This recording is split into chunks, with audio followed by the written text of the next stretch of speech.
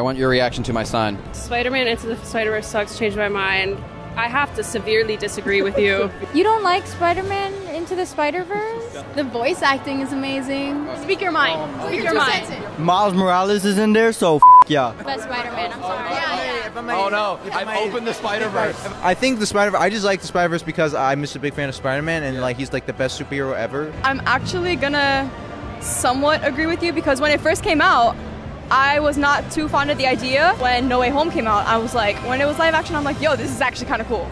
But you don't like, the animated version? I came around to it. Okay. Can I raise an opinion? Yes, go ahead. This is the first piece of like media, like via the big screen, that we get to see Miles Morales and a bunch of other Spider-Man that, you know, a lot of the MCU fans wouldn't have had the opportunity to be introduced to.